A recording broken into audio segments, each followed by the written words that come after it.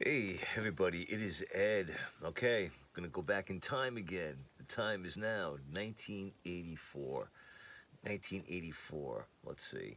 MTV is still in its first few years and it's pretty popular and, goal of any band at that time was to get a hit on MTV, to get exposure. And, also in 1984, they were gearing up for what would have been Elvis's 50th birthday coming on January 8th in 1985. So they did a bunch of releases, which I did a video on some time ago. And in those releases, I did, I think, briefly talk about and show this, which is the Elvis Rocker LP. And this was kind of a big deal at the time because at the time rockabilly was kind of making a bit of a comeback in the form of the Stray Cats, and it was quite popular. So what they did was they released this and they called it Elvis Rocker, and they made a video for MTV for Blue Suede Shoes, which was the release from this album. Now, of course, this is all songs from 1956 and 1957, and this is, I think, the first time that they touted that they digitally remastered from the original monophonic master tapes. So, yeah, that was a supposed big deal at the time, but here it says, the rock classic that's a hot single and now a hit video. Blue Suede Shoes. It's here. It's here. It certainly is. Well, yes, it had been here since 1956 anyway, so. But great album cover. I gotta say that. This happens to be a sealed copy. All right, but let's look at what's on here. All right, we have Jailhouse Rock, Blue Suede Shoes, Tutti Frutti, Lordy Miss Claudie, I Got a Woman, Money Honey. Then we have Ready Teddy, Rip It Up, Shake, Rattle, and Roll, Long Tall Sally, You're So Square, Baby, I Don't Care, and Hound Dog. These are all mono mixes, and they sound good.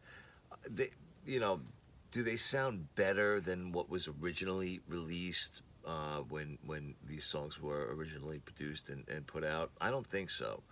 It's, in my humble opinion, I don't.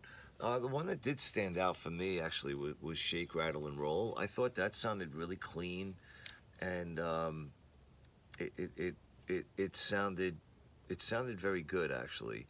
A lot of the other ones to me sounded a little muddled and I don't know.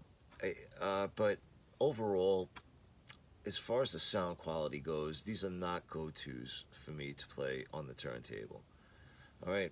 Interesting to have, though. All right, but let me show you, I'll show you the label, because it does have the 50th anniversary. This is my open copy.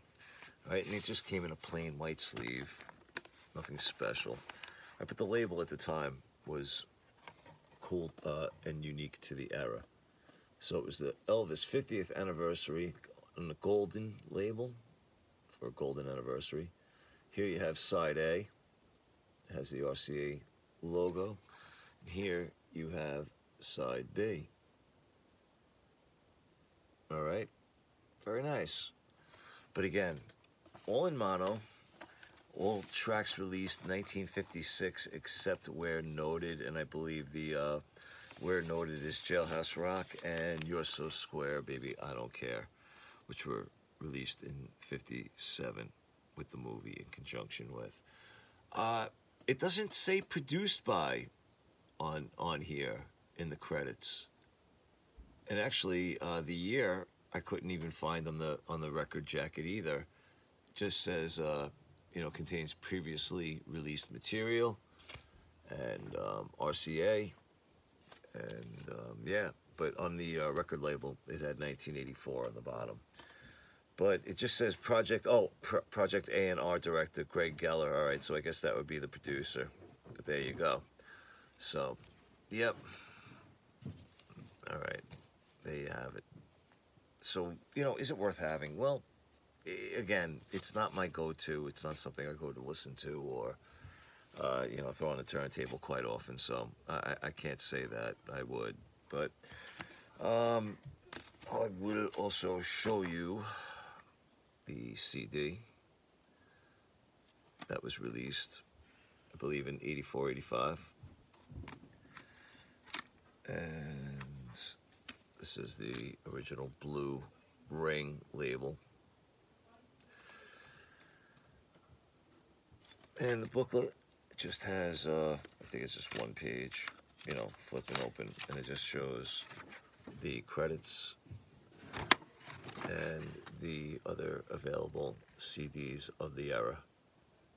There you go. All right, but leave me a comment. Let me know what you think, especially if you have this release. There was a sequel, Return of the Rocker. I will come back and talk about that one. All right. So appreciate you watching. Leave a comment and good to yourselves, good to each other. Take care.